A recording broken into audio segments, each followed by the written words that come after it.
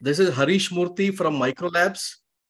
I take this opportunity to welcome all of you for today's webinar on the topic beta blockers and ARB combination in hypertension and CVD, the way forward. We have an eminent speaker today, Dr. Girish Navasundi, who will be talking on the subject.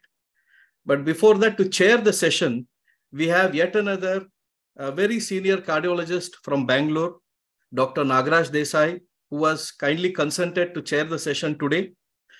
It's my privilege to introduce Dr. Desai to you. Dr. Desai is a fellow of the Indian College of Cardiology and the American College of Cardiology, and also the European Society of Cardiology. He is also a fellow of the APSIC and SCAI. Currently, Dr. Desai is the director of Namana Medical Center, Bangalore. He is also a senior visiting consultant at Fortis Hospitals, Bangalore. He is the chairman of the Karnataka Cardiology Academy, adjunct professor of cardiology, JSS Academy of Higher Education and Research, Mysuru.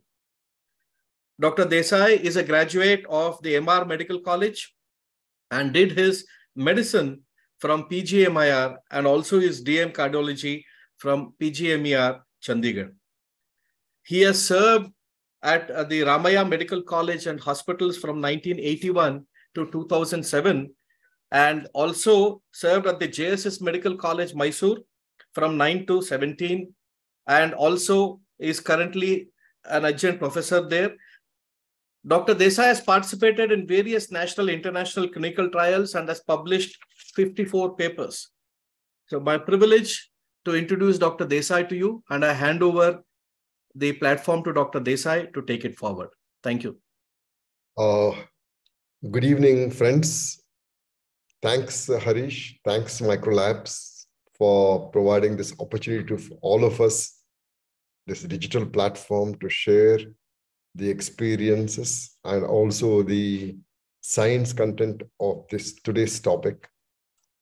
Indeed, the combination therapies have come a long way in managing our patients, not only just hypertension, but also various other disorders that you already know of, like lipids, like diabetes, and what else you have. Indeed, cardiovascular diseases being as prevalent in our country, and even more when compared to the Western world, we have to be kind of striving hard to control these non-communicable diseases. And the combination therapy provides us with the armamentarium where the compliance issues can be one of the concerns when we manage our patients. Now, combination of beta blockers and ARB, in this particular setting, we are examining the bisoprolol and also telmisartan combination for us to make us more smart. We have a very smart interventional cardiologist in Dr. Girish Navasundi. He is a director of cardiac cath lab in Apollo Hospital, Banegata Road, Bangalore, and comes with very rich experience in not only in clinical cardiology, but also in interventional cardiology. You name the procedure, he has a number to support his claim for that coveted position in the national scene also. Now, he is also supported by his team, and the details may not be very important. Yet, for this particular presentation, I would say that he is one cardiologist who always cares for his patients, and hypertension being one of the domains, one of the main domains of cardiologists, he comes out as a very powerful presentations that I have heard him several times. With those remarks, let's be wiser after listening to Dr. Girish Navasundi. Dr. Navasundi, please. Thank you, respected Dr. Nagaraj Desai, sir, for bringing your wisdom to the platform today to all the listeners and kind words towards me. As usual, sir, I'm grateful. And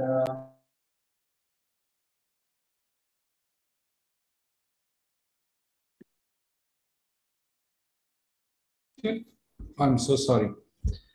Thank you so much, Dr. Nagaraj Desai, sir, for your kind words, and your wisdom always matters on these platforms It's decades of transition from journey of treatment of hypertension. So it's very important to have your, the final comments and assessment of what we're going to discuss today. I also thank Mr. Harish and Microlabs today to have brought us today to discuss the topic of hypertension and management with the help of a beta blocker and an ARB, and the best among the two, what we must choose as a combination. Towards that, I think I would start my presentation.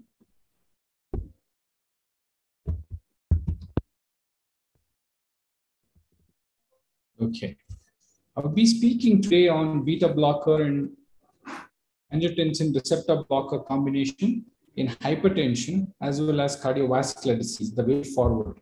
When you look at it, hypertension is one of the most prevalent risk factor for morbidity and mortality in entire humanity. When you look at the world hypertension population, it's about 1.13 billion people on the planet suffer from hypertension. 23% in South Asia have hypertension among them, which accounts to about 258 millions.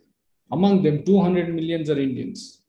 21% in the East Asia, if they have hypertension, which amounts to 235 millions. 225 million is from China. So these two countries, which contribute to, maybe every 2 among 5 people on the planet, about 21 to 23% of them have hypertension. Specifically coming to India, hypertension is attributed for 57% of all strokes and 24% of all coronary artery disease-related deaths. Can you imagine? Hypertension is responsible for 57% of all strokes and 24% of all ischemic heart disease deaths. In the GBD study, among people less than 70 years, cardiovascular deaths or total deaths, when you look at it, in India, it was 52%, West just 23%. We are almost double. Cardiovascular death among people less than 70%, we're almost twice compared to the West. And coming to the hypertension in India, you would realize that onset of hypertension occurs relatively early in life, right from third decade onwards. There is significant rural and urban divide. There's also clustering of multiple risk factors among those hypertensives. There could be obese, diabetic, already suffering from kidney disease. There's a significant seasonal variations of BP in this continent. Average BP in population has been constantly rising for a period of time.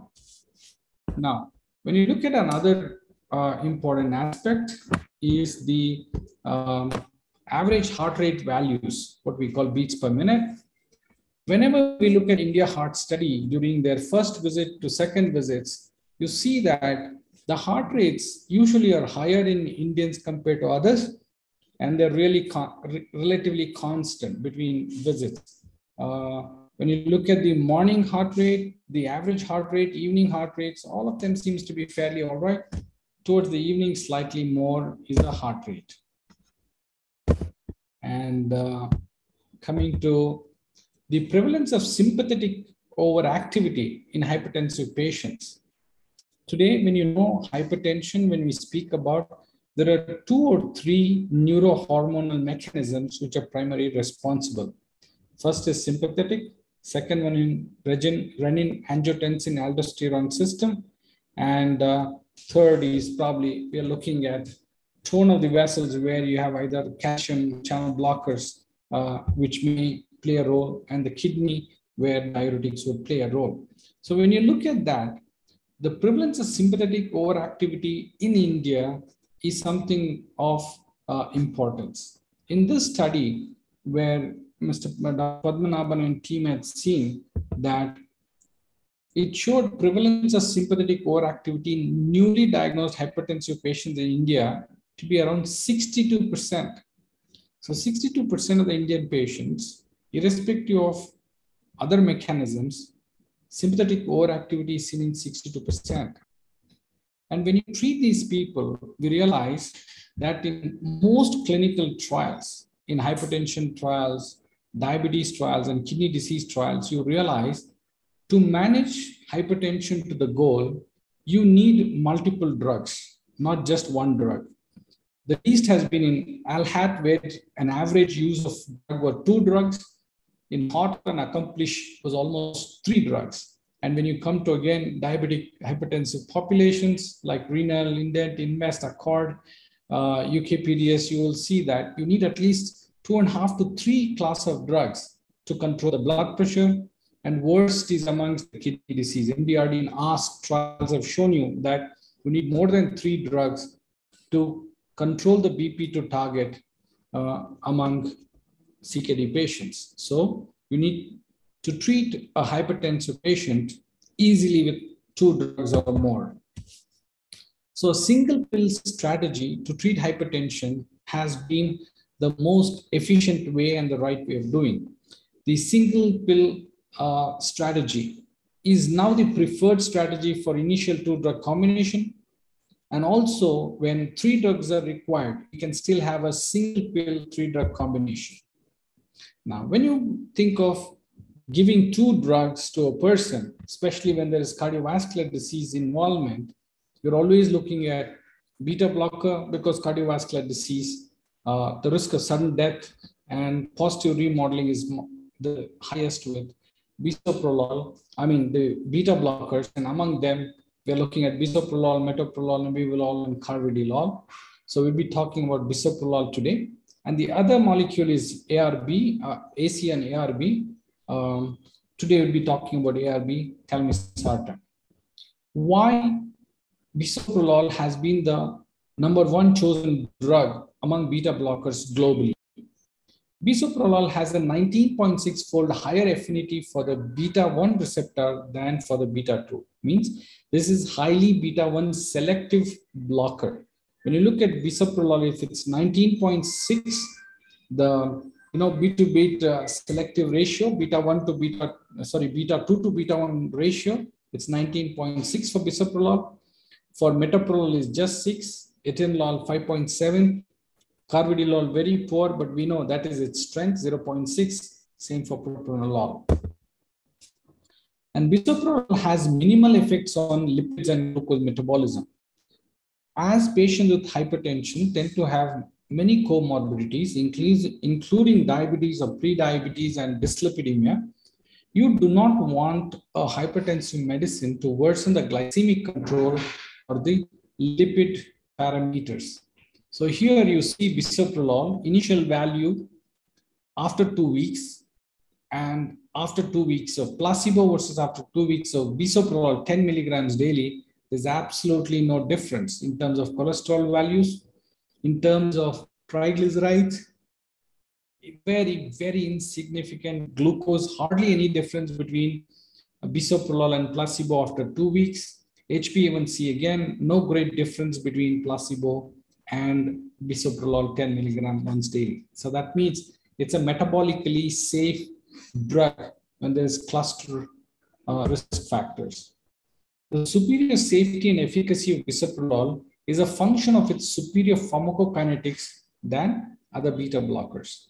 All the beta blockers act in the same way. They block the beta adrenergic receptor, but then again, pharmacokinetics is also important.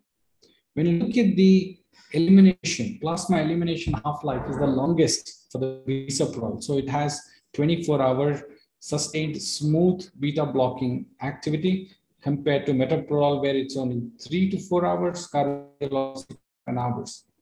Absorption, more than 90% of the drug gets absorbed, so it's very predictive. Similar with metoprolol and closely carvedilol. Nebivolol is also very well absorbed.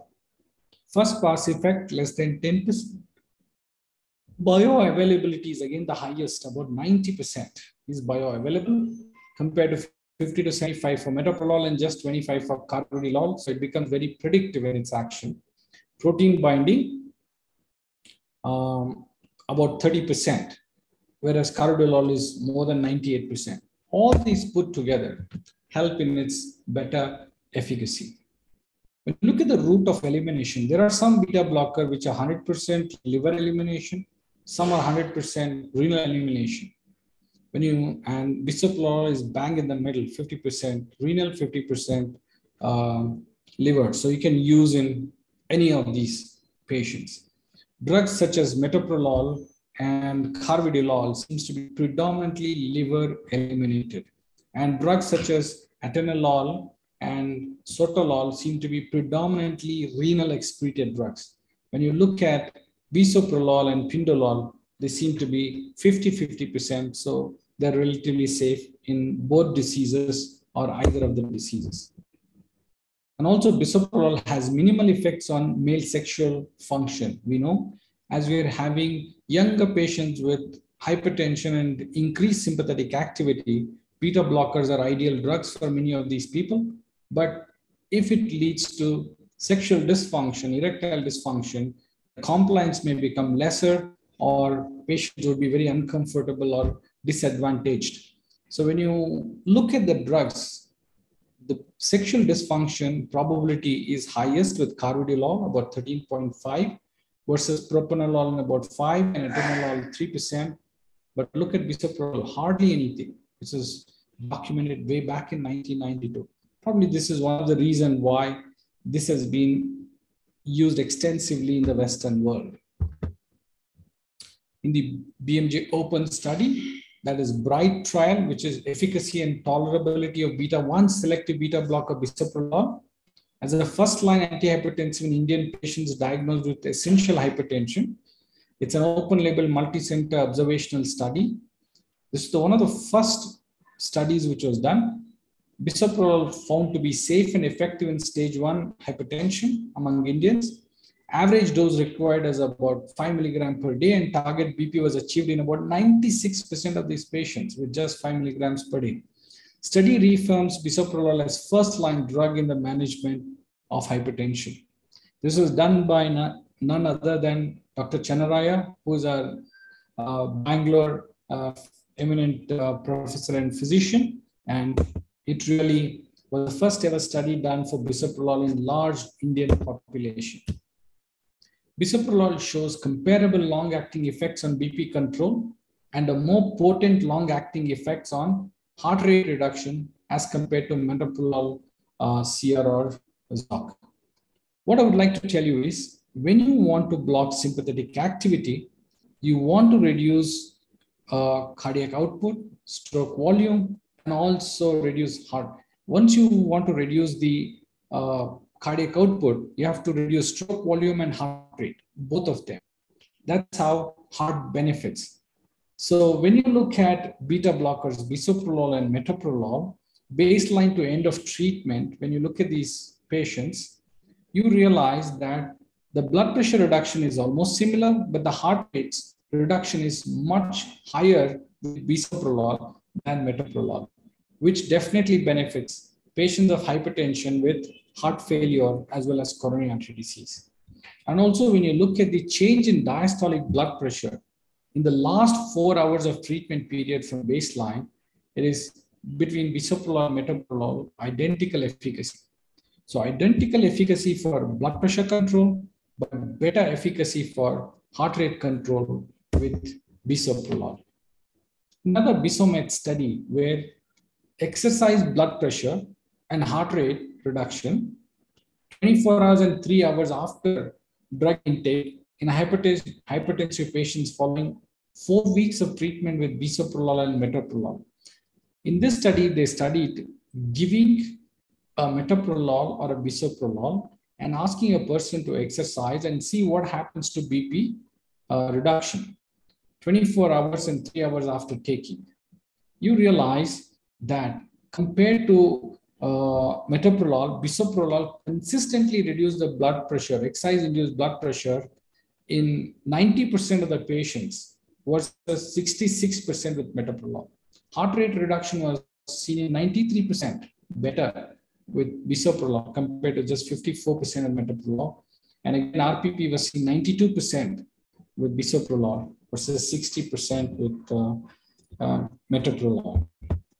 So this again reaffirms that bisoprolol seems to fare better in the last 4 hours of what do you call the BP control as well as sustained heart rate control. Bisoprolol is the most used beta blocker across the world in stable coronary artery disease.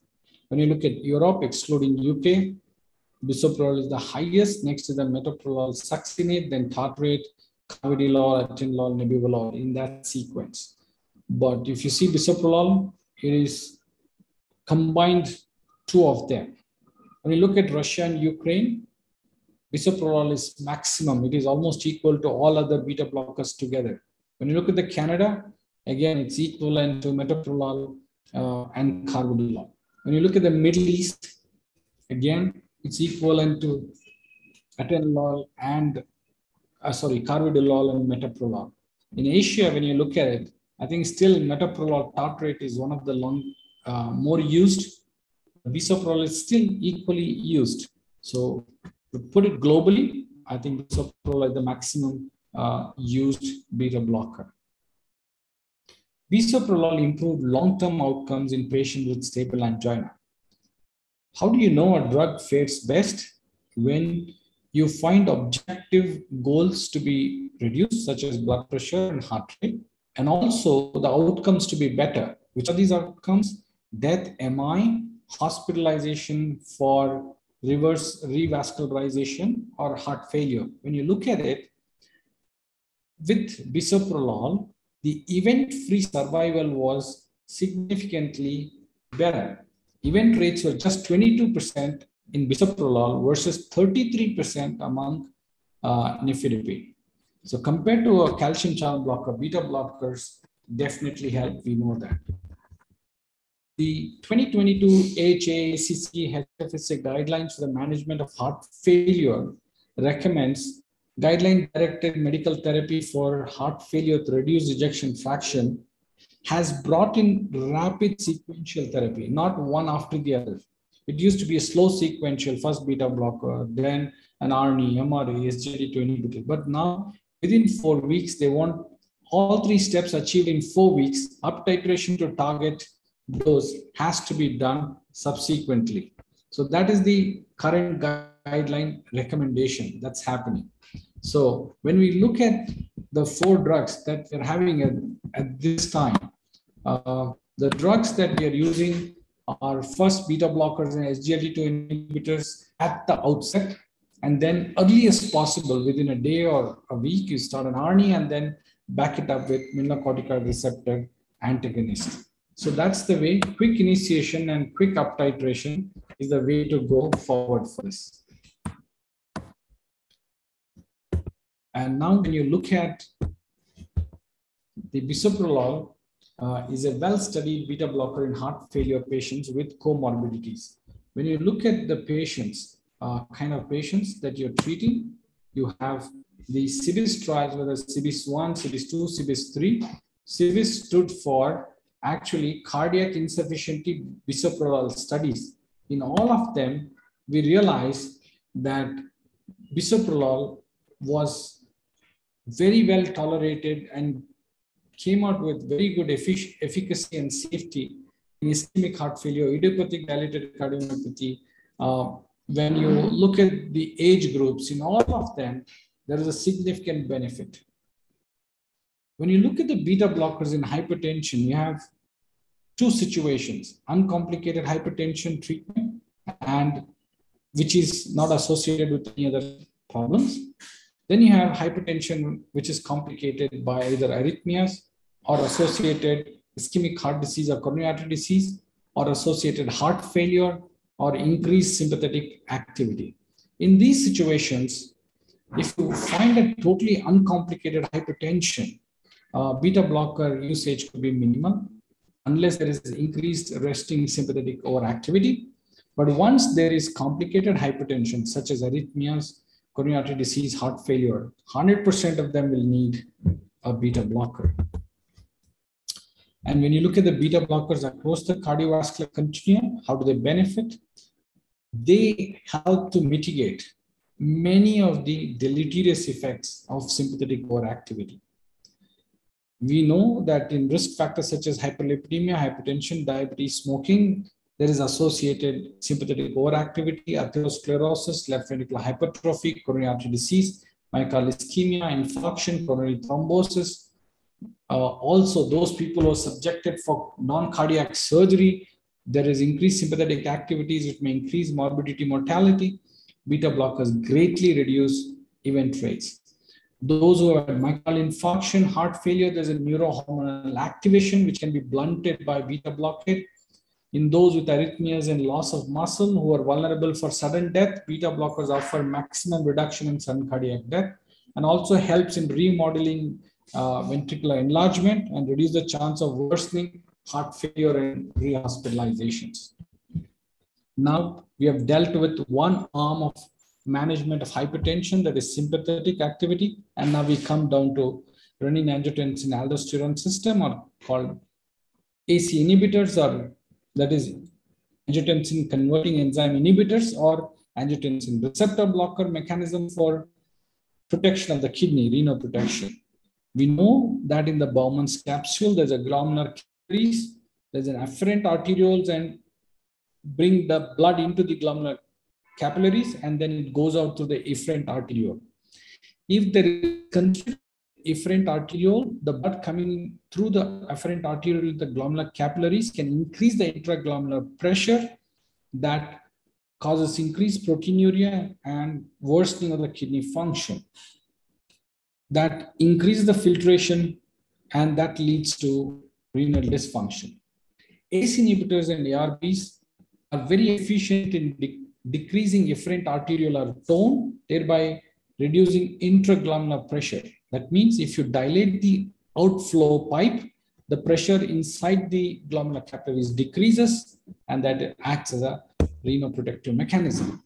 This causes, although when you initiate, because you decrease the pressure in the glomerular capillaries, there could be initial drop in eGFR, but it stabilizes, and then it's associated with greatly decreased albuminuria because you're decreasing the pressure in the glomerular capillaries, eventually leading to renal protection. Among the ARBs, most commonly used is the telmisartan, a highly selective angiotensin 2, A2, type 1, 81 receptor antagonist. Telmisartan provides effective reduction in blood pressure across the entire 24-hour dosage interval. When we know that angiotensinogen gets converted into angiotensin 1 and then angiotensin 2, and this goes and acts on the 81 receptor as well as the 82 receptor, by giving telmisartan, we prevent activation of 81 receptor through angiotensin 2. This leads to protection of sympathetic nervous system stimulation, prevents vasoconstriction, reduces force of contraction in the heart, which helps in ischemic heart disease and heart failure, and also decreases sodium and water retention through aldactone, which is very helpful in heart failure.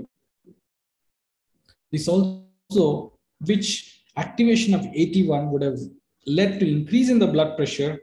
By blocking all these four mechanisms, the telmisartan blocking 81 leads to decrease in the blood pressure.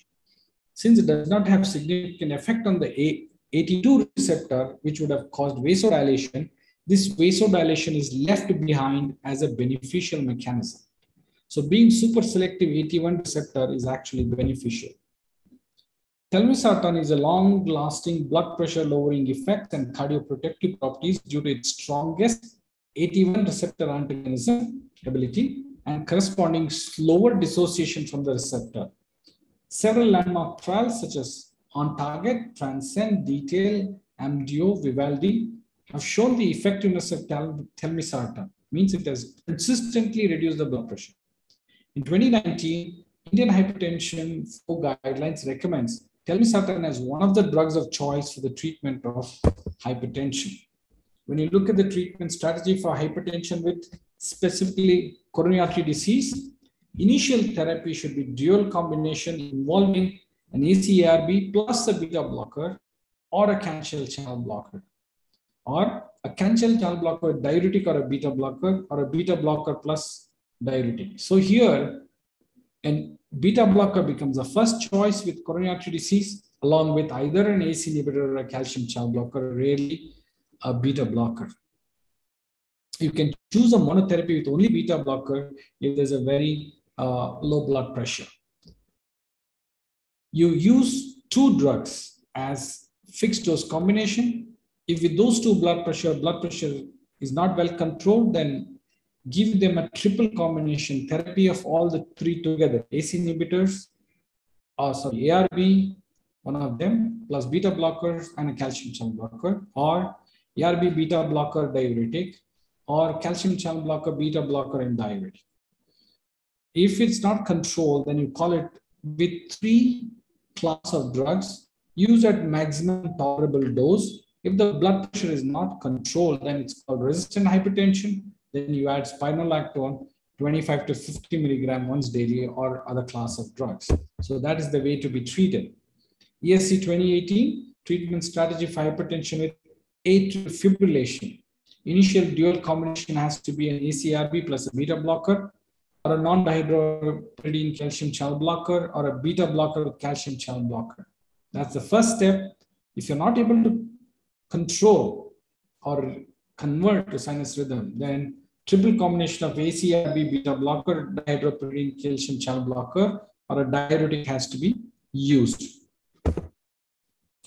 The first Indian clinical trial, a randomized double-blind parallel group multi-center phase 3, comparing the efficacy, safety, and tolerability of fixed dose combination of telmisartan 40 milligram plus bisoprolol 5 milligram versus telmisartan 40 and metoprolol extended release 50 succinate. It was done in stage 1 and stage 2 hypertension patients, multi-center randomized, as I said, total of 264 subjects, 10 centers across India. When you look at the change in blood pressure from baseline to 12 weeks, that is 3 months, the group A, which has telmisartan 40 and metoprolol extended release 50, the change in the blood pressure was systolic was about 24 millimeters of mercury plus or minus 1. In the group B, which is telmisartan and bisoprolol, had higher BP reduction, mean change of 28 millimeters of mercury with a p-value very significant, less than 0.001. When you look at the diastolic, seated diastolic blood pressure difference, in the group A, that is telmisartan 40 and metoprolol extended release 50, if the diastolic was reduced by 14 millimeters of mercury, in the group B, that is telmisartan and bisoprolol, reduced by about 15, more than metoprolol.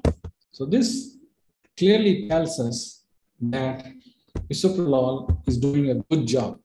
The mean difference in seated systolic blood pressure from baseline to week 12 was better in telmisartan bisoprolol group compared to telmisartan metoprolol group.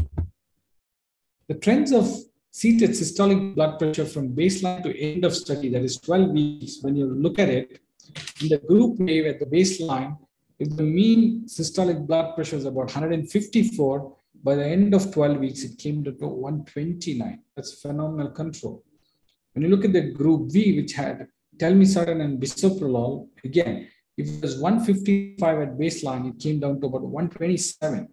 And each of the stages also are equally reduced by bisoprolol. The mean change in systolic blood pressure from baseline to 12 group A and B was significant. Mean change of diastolic blood pressure, again, when you look at beginning to 12 weeks, you will see here that in the group A, that is telmisartan and metoprolol, started with 94 and reduced it to a minimum of 80 by the end of 12 weeks. And again, in bisoprolol and telmisartan group, started with 95 and ended at 80. So again, p-value very significant. So these beta blockers significantly reduced both systolic and diastolic blood pressures along with telmisartan. So the change in BP in subjects between 80 to 50 years group, you will see that in the telmisartan metoprolol group, if there is a 25 millimeters of mercury systolic reduction, With telmisartan and bisoprolol, it was 29 millimeters of mercury. Diastolic was almost similar in both the cases. Change in BP in 51 to 65 years. When you look at the systolic, again, with bisoprolol as compared to metoprolol along with telmisartan gave you better systolic blood pressure control and also slightly more diastolic BP reduction, 15 versus 13 when you use bisoprolol with telmisartan versus metoprolol with telmisartan. When you look at the safety, when you give, efficacy alone is not important, safety is also important. No major adverse events were reported. About 8% subjects reported mild or moderate adverse events. And if it was 10.5 in tested, control had only 8.3. So that means almost negligible. None of the adverse events required discontinuation of treatment drug. Most events resolved completely. Laboratory results such as your blood sugar, creatinine, lipids, vital signs, ECG, echo are within acceptable clinical ranges in both arms at the beginning and at 12 weeks. Including today's discussion, the results of this randomized double-blind parallel group multicenter phase 3 clinical study established that fixed-dose combination of telmisartan plus bisoprolol in group B was not only non-inferior to fixed-dose combination of telmisartan and metoprolol succinate, but also proved to be superior in several endpoints which were statistically significant. Thank you. Thank you, dear friends on the platform. And I open this to discussion along with respected chairman for today, Dr. Nagaraj Desai. Thank you, Dr. Girish, for that nice overview of the problem that we are facing in India comparing to the West, and also bring forth the concepts of beta blockade in the management of patients with hypertension, patients with CAD, patients with heart failure, and changing perspectives of the guidelines that are being increasingly advocated not only from Americas, but also from Europe. And indeed, a combination pill that is in vogue now talks of usage of combination pill proactively in patients with hypertension. Most of the guidelines are recommending, and also Indian guidance is no exception. With those remarks, in case there are any questions in the chat box, let's take them up. Let me just check the chat box here. Now, at the moment, there are no particular questions being raised in the chat box here. Now, let me just kind of say that in your clinical practice, in case as a kind of opener to kind of a little inertia that may be there when we are recovering from, getting ready for questions here. How often when patient comes to your office, you start off with combination pill, or would you really look at the monotherapy as an option first? What's your take? In my practice, sir, if the systolic blood pressure has been less than 150 and more than 135 consistently, very often I may just start with one pill. But there are many patients who come with more than 160 and diastolic pressures of more than 95 or close to 100. I definitely start with 2 pills. And if it's younger or associated cardiovascular disease or a heart failure, then it's always for me beta blocker with ARB or an ACE inhibitor and ARNI. That would be the choice. Fair enough. Now, there's a question in the chat box here. They have specifically asked us to comment on, which beta blockers. Who, as a speaker, what is your recommendation? What is your feeling about it? I think most beneficial beta blocker in heart failure. So they did not mention whether it's heart failure with reduced ejection fraction or a preserved ejection fraction. For a moment, it is a reduced ejection fraction. Let's take it that way. That's more prevalent. Let's answer that. When I look at it at this point in time, I think bisoprolol has for me become the primary choice for great titration availability. 1.25, 2.5, 5, and up to 10. And carvedilol is useful in some situation where you also want peripheral vascular dilatation along with beta blockade benefits. Especially, postpartum cardiomyopathy is one area where I still consider. But otherwise, I think today bisoprolol has superseded metoprolol in my practice. Okay, fair enough. Now, do you think that when you are evaluating the patient, would you like to look for heart rate as one of the targets in your practice? Because you discussed so many aspects of heart rate being beneficially affected by the beta blocker therapy. What's your take on that clinically? Yes, I think, sir, this is one of the most under-recognized risk factor in the entire continuum, I feel. People have focused so much on just the systolic and diastolic blood pressure, but they have really forgotten about the cardiac output, which is the stroke volume versus heart rate. When you want to protect a heart, you not only treat the peripheral vascular resistance, looking at systolic and diastolic heart blood pressure, but you also want to reduce force of contraction. You also want to reduce number of times heart beats. To me, in an ischemic heart disease, means coronary artery disease and a heart failure, heart rate is a very integral part of therapy. And even in those who do not have a coronary artery disease, as long as it does not cause exercise fatigue, trying to keep the heart rate to the lowest without causing discomfort would offer maximum benefit on long term. That's my understanding.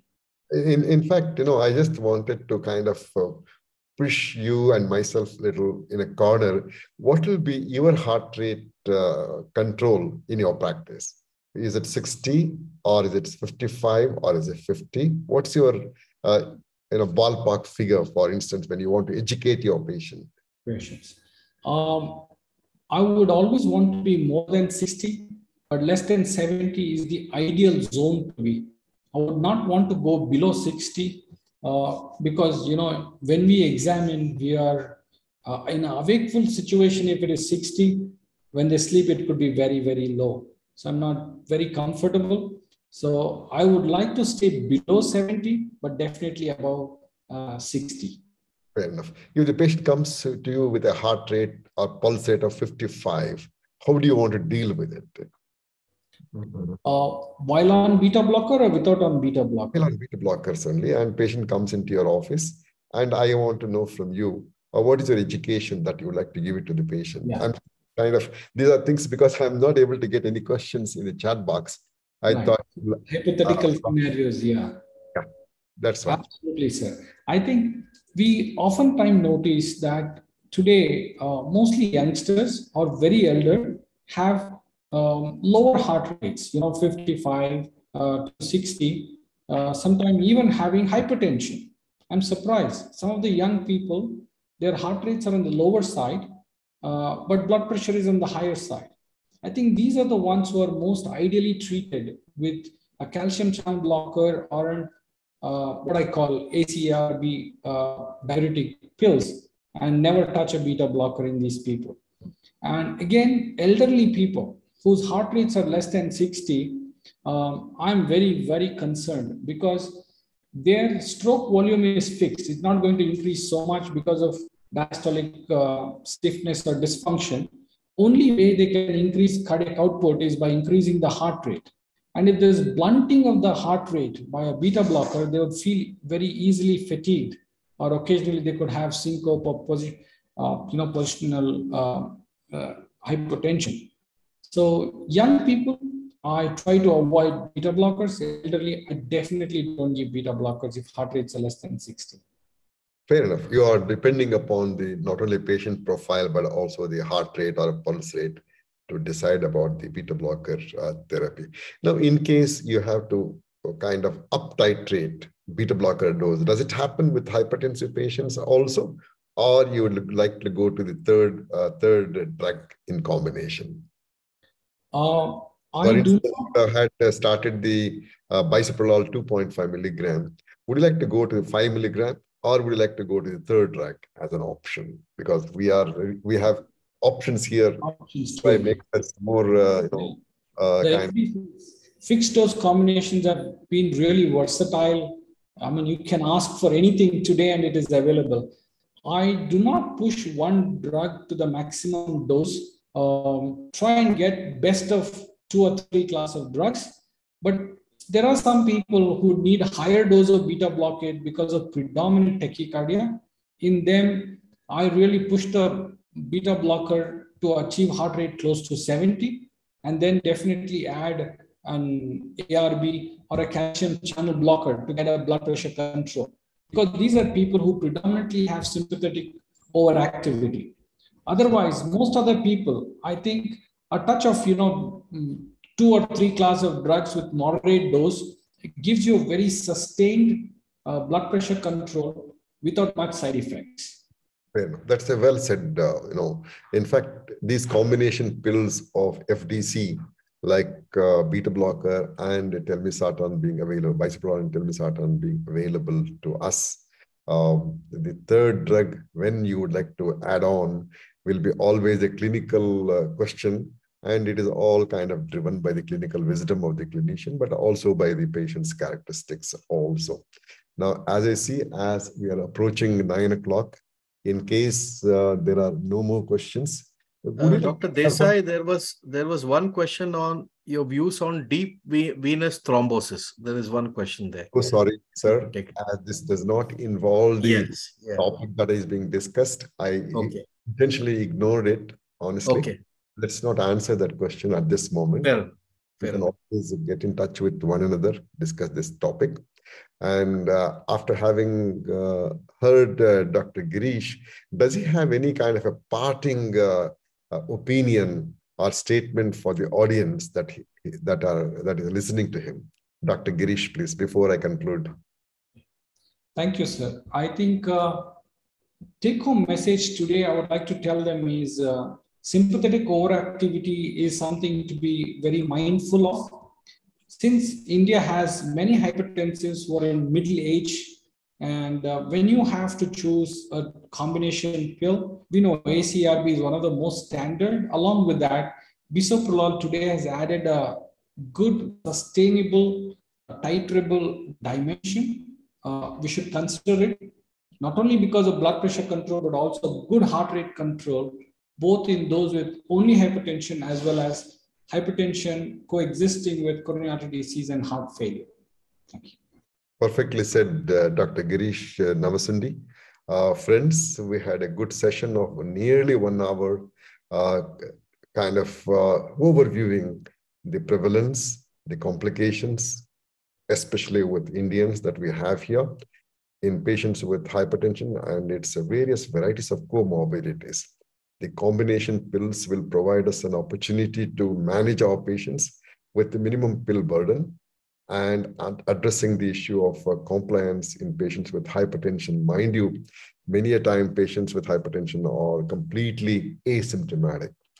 A combination pill like telmisartan and bisoprolol combination is a well-known combination pill that we should be considering in our practices.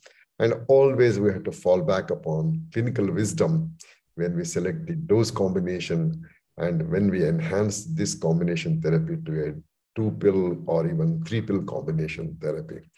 Now, beta blockers have been repositioned, as was mentioned by Dr. Girish also, in the management of hypertension in the recently released 2023 guidelines by European Society of Hypertension. So in other words, beta blockers being there for such a long time, and since 60s, they seem to have come back with a bang, almost, I would say, when we manage our patients with hypertension, not only uncomplicated, but also complicated way. There are obligatory need for using beta blockers in our clinical practice. With these remarks, I will thank once again Dr. Girish for that wonderful presentation, and on his own behalf and also my behalf, he has something to say. Go ahead, Dr. Girish. I'm so sorry, sir. There's one late entrant who is repeatedly asking a question. How would you treat isolated diastolic hypertension? Yes. Can you just answer the gentleman? We just Go ahead. With your permission? I just want to tell him, the blood pressure is a product of heart rate, stroke volume, peripheral vascular resistance. People who tend to have diastolic blood pressure, predominantly diastolic hypertension, tend to have high peripheral vascular resistance and less of cardiac mediated, that is stroke volume or heart rate related. So these are the people who tend to benefit maximum with ARB, diuretic and calcium channel blockers, and less probably with beta blockers. That's my suggestion. Fair enough. Excellently said. And I'm glad that you pointed out, and I did not notice it. Thanks for that. And thanks once again, Girish, for clarifying that particular doubt. And indeed, this is time for us to hand over the podium to the organizers who have done a good job. And thank you so much, Mr. Harish Murthy, and also the labs in general. Wonderful. Thank you, Dr. Desai. And it has been a wonderful 1 hour of deliberations. Thank you, Dr. Navasundi. It was such a lucid presentation. You have placed before the audience a wonderful perspective of the combination of a beta blocker as well as an ACE inhibitor. And Dr. Desai, thank you so much, for moderating the session so well. In fact, I would also thank all the audience who have come in, and I'm sure you must have got several good take-home points from the 1 hour deliberations. So I just would like to say that on behalf of Microlabs, we thank all of you for having come, and would also like to mention that, Microlabs was the first company to bring into the market a fixed dose combination of a bisoprolol and a telmisartan. We had the brand name, of course, all of you know, is Biso-T. In fact, we had done a clinical trial, which Dr. Navasundi also spoke about, and which was compared with the metoprolol, the combination, and we found it much superior. So it is available for your patients, and thank you very much for having come. So with this, I think we should close the meeting, and goodbye and good night to all of you. Thank you, doctors. Bye.